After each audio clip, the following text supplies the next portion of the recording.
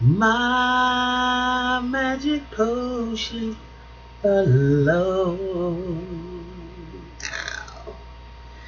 Telling him I'm sincere,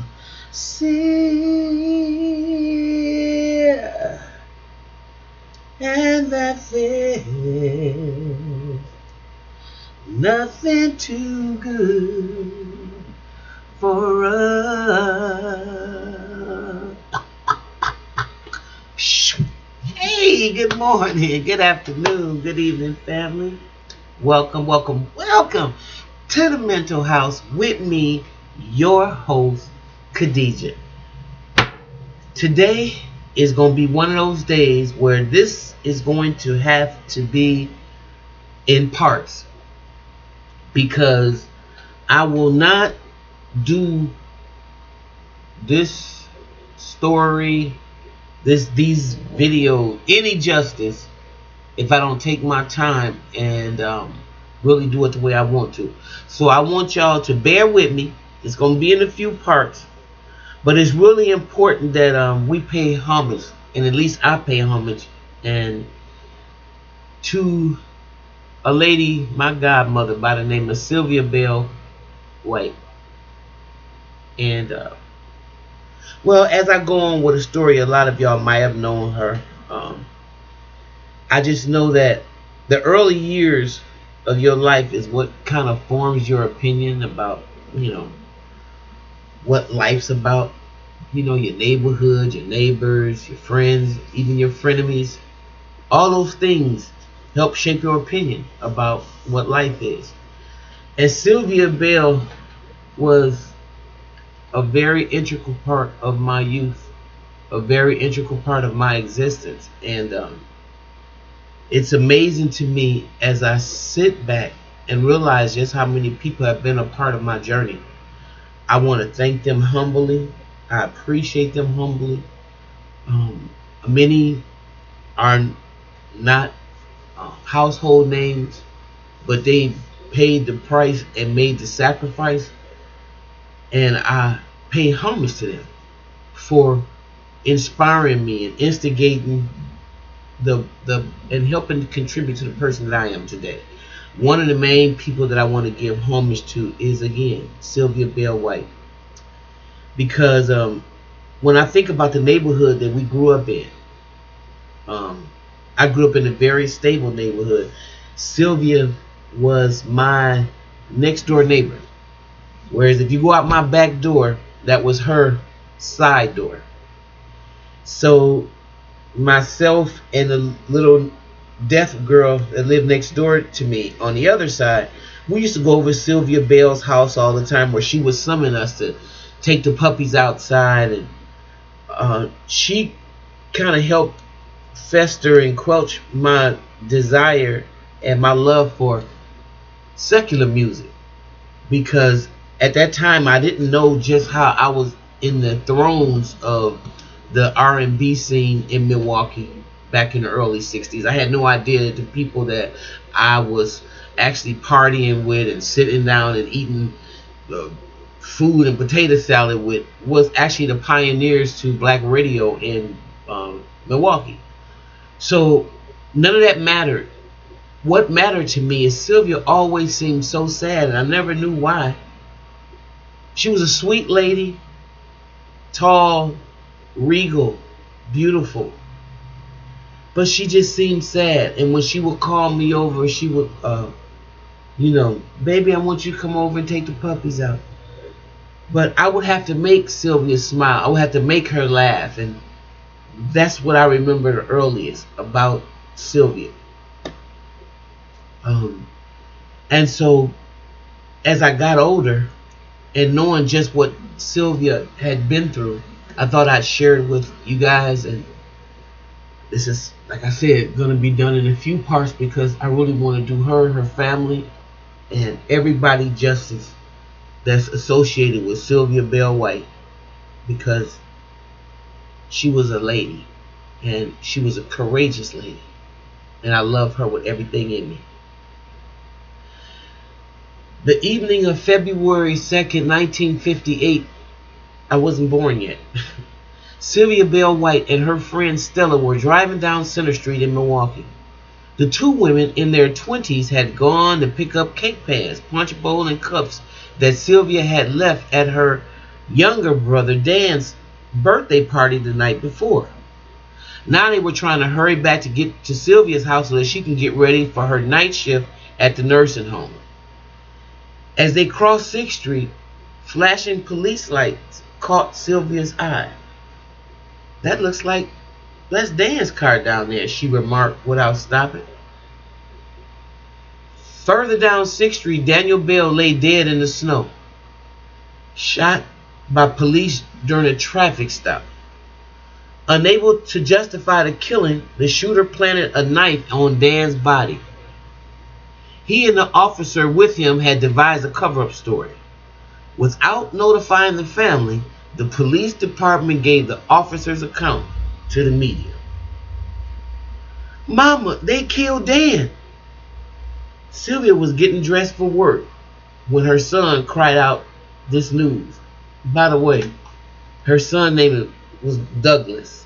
And wow, I don't know, Douglas may not be here anymore, but if he is and somebody tells you about this video, it's me.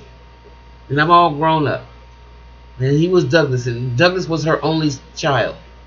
Stunned, she struggled to make sense of the television newscast. One detail, though, rang false. The police said that Dan had jumped out of the car with an open knife in his right hand. Well, anyone close to Dan knew that he was left-handed. When she and her brothers, Lawrence and Patrick, raised that issue at the police station that night, they received only racial insults in response. 12 days later, on Valentine's Day, an all-white inquest jury declared the killing a justifiable homicide. Sylvia lost more than a brother to this incident because she had always been more than a sister. You know, and little sidebar, a lot of y'all that's from the South, y'all already know that the oldest girl is always called sister. Usually, I ain't gonna say always, it's usually called sister. And so the nickname, thus you have Sissy, like Sissy Houston. So I know they used to call her Sissy too. I called her Miss Sylvia. Okay? But I remember her brothers would call her Sissy. More than that fun-loving little girl who braved playing in the Louisiana swamps with the boys. More than the beautiful young woman that the Bell brothers could be proud to dance with at the nightclubs. The cool jazz blues enthusiast who married Milwaukee's first black DJ, O.C. White. The only girl of 13 children, Sylvia had shouldered responsibility at an early age for mothering her siblings. Later, when the younger ones came north, she and the older brothers acted as parents. Now the shooting of Daniel would destroy 2 additional lives. Alright. Okay. And that's Jimmy.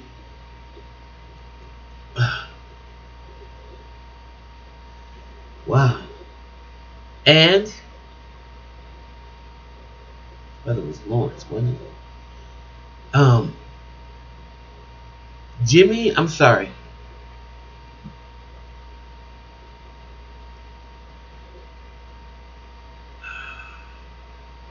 I'm sorry, you guys. Just give me a minute.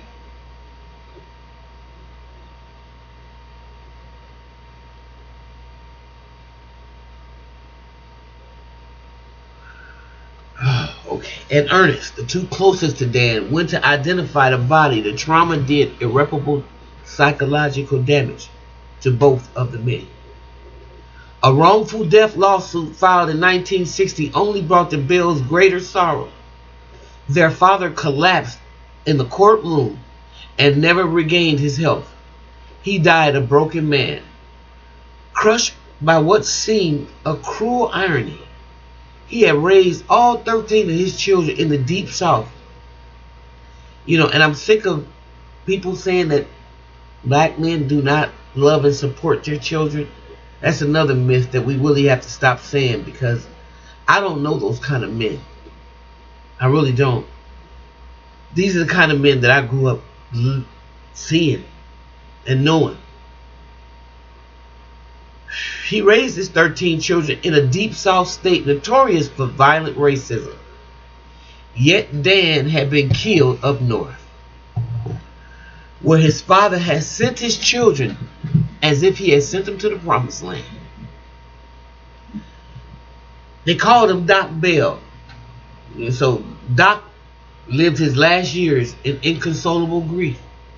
Just before dying, he predicted that what had really happened that night will one day come to light. Remarkably, it did. 20 years after the death of Daniel Bell, one of the officers involved, Lewis Krause, decided to reveal how the killing had occurred. Hearing Krause's narrative, Milwaukee District Attorney E. Michael McCann, as y'all remember him, he was the one that prosecuted Jeffrey Dahmer, and Assistant DA Thomas Schneider decided not to, listen to this, they decided not to reopen the case unless they could get the shooter, Thomas Grady, to confirm the allegations. Krause had Krause, they said, had credibility problems.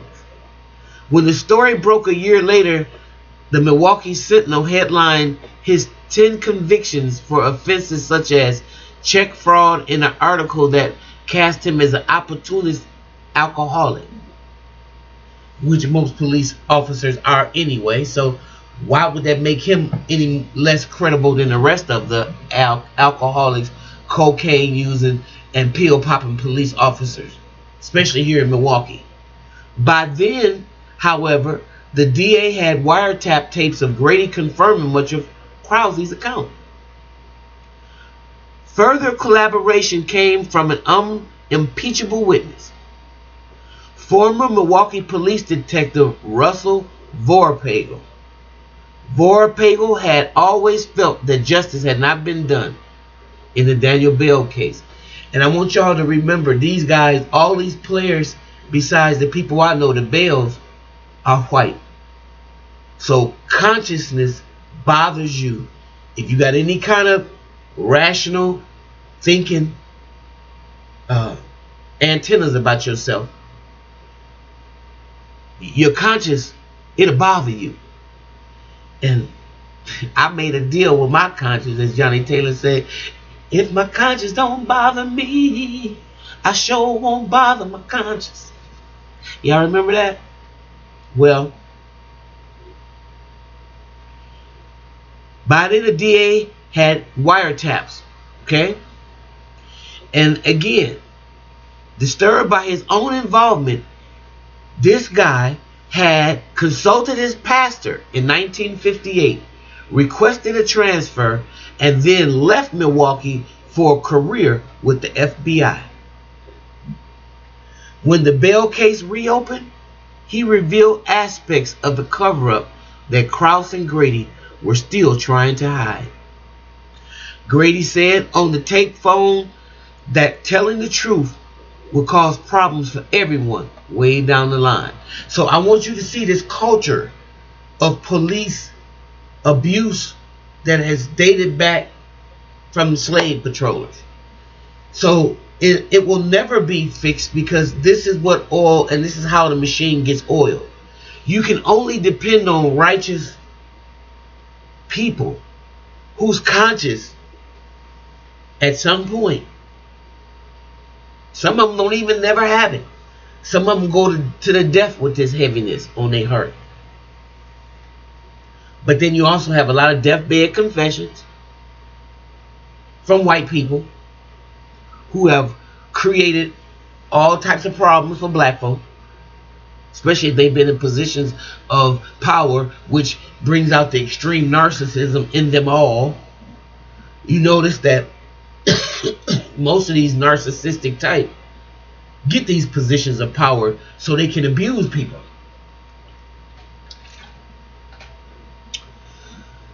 Hundreds and hundreds of people was going to be in that soup, he said.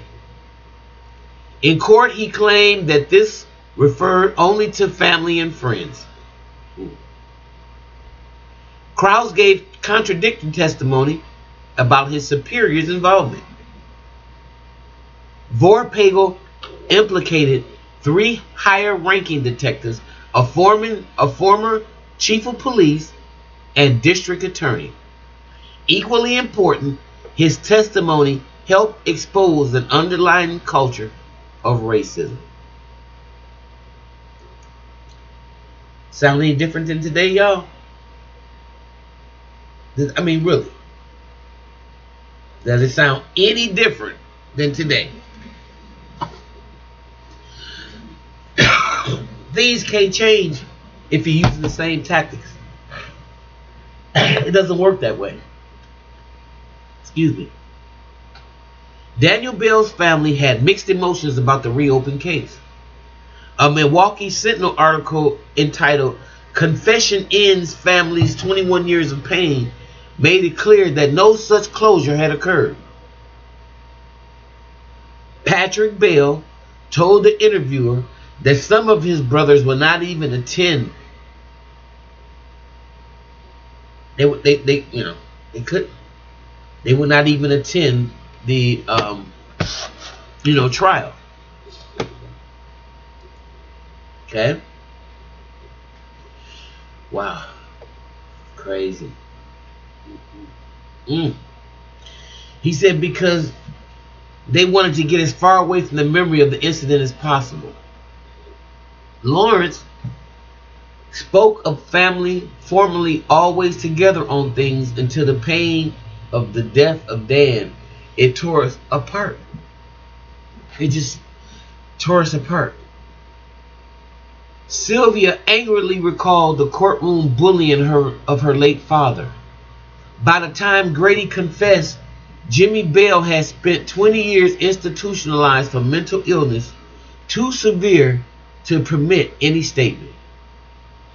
Ernest lived in and out of institutions. His 1980 deposition alternated between moments of lucidity and fantastic ramblings about the killing. Other siblings struggled with depression and nightmares. Remember, it was 13 of them. The toll had already taken tempered their expectations as they filed a civil rights lawsuit. During the family's deposition, Patrick was asked whether he would feel any better if he learned that the killing wasn't accidental. I never feel right about that. I never feel right about the killing of my brother, he declared. Never. Rough handling of the unhealed wounds came with the new possibility of vindication. The courtroom media battle did not end. Even after a jury agreed in December 1981 that a racially motivated conspiracy had violated the civil rights of Daniel Bell and his family. Unwilling to pay the $1,795,000 awarded, the city officials appealed and repeatedly refused the family offers to settle for smaller sums. Y'all hear that? Unwilling to pay the $1,795,000 awarded, city officials appealed and repeatedly refused the family's offers to settle for smaller sums. In an editorial for the Milwaukee Journal, City Attorney James Brennan accused the Bells of treating Daniel's death as a legal gold mine. He got a bitch. To be exploited for maximum profit.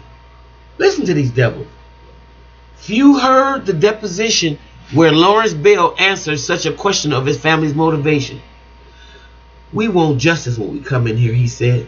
You understand? If you're wrong, you're wrong. If you're right, you're right. We don't want no more than anybody else wants. Cutting remarks proliferated as local politicians used public discussion for the case to score points with constituents.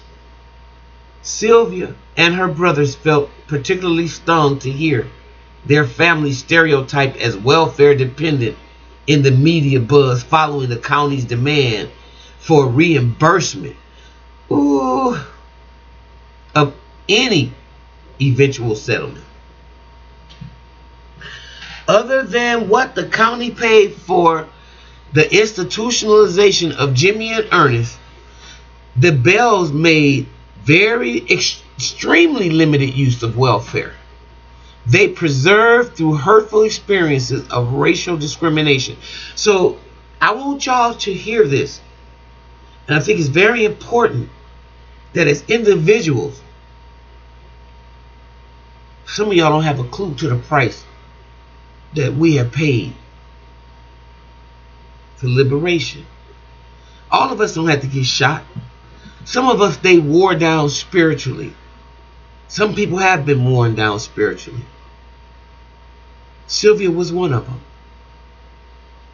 And I love you, Silvia.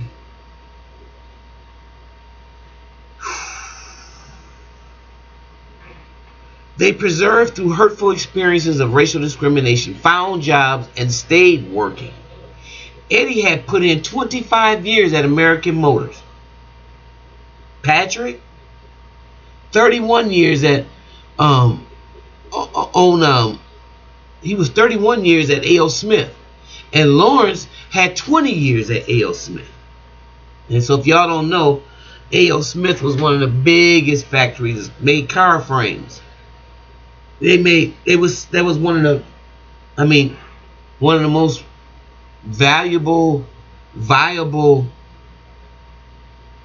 found factories in Milwaukee. We had American Motors and we had A.O. Smith, Alice Chalmers. Anyway, let me keep going. My brothers and I have worked, Silvia said. Tears coming into a county board meeting. We have paid taxes. After nearly 3 years, the city finally made serious settlement offers, but only in the last hours before the federal appeals court ruled. Now the Bell family, with Silvia in the lead, you hear that?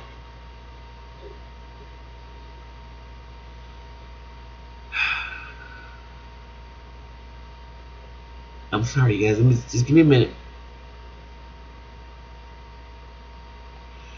Okay. Wow. Trying to get this right here. Okay.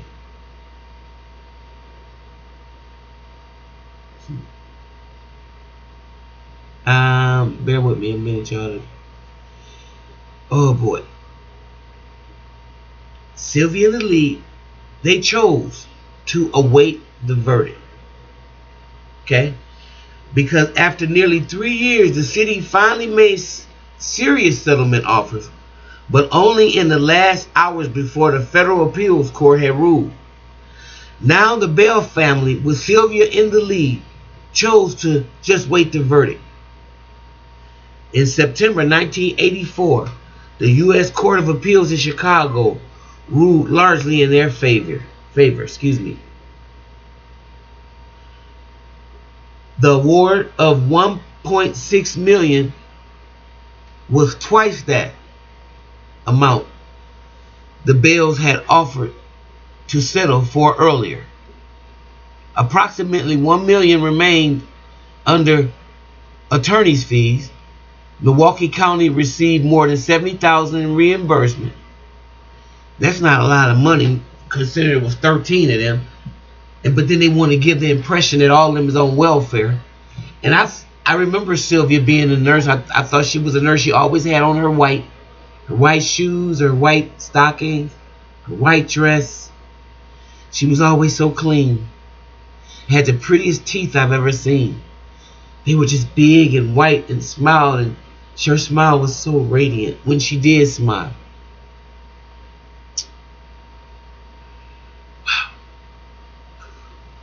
The rest did not go far when divided by 12. Silvia used most of her portion to restore the family homestead in Louisiana. To her, the real compensation lay in winning a measure of justice. The Daniel Bell case matters to history because it exposes abuses that African Americans have all too commonly endured in a society that proclaims its commitments to equality before the law. What happened to Dan and his family exemplifies the experiences behind divergent black-white views of race and policy and policing. Rarely does police testimony so clearly show that minority communities have reason to mistrust the law enforcement system. In Milwaukee, the Daniel Bell case re-enters public discussion with each new questionable incident.